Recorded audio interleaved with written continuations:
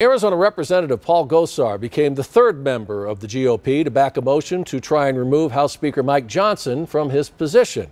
Today, Gosar was seen on the House floor with Representatives Marjorie Taylor Greene and Thomas Massie, who are the co-sponsors of the motion.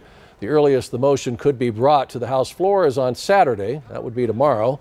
Despite urging from some GOP members, Johnson has said he will not change the procedure of removal that could lead to him losing his job.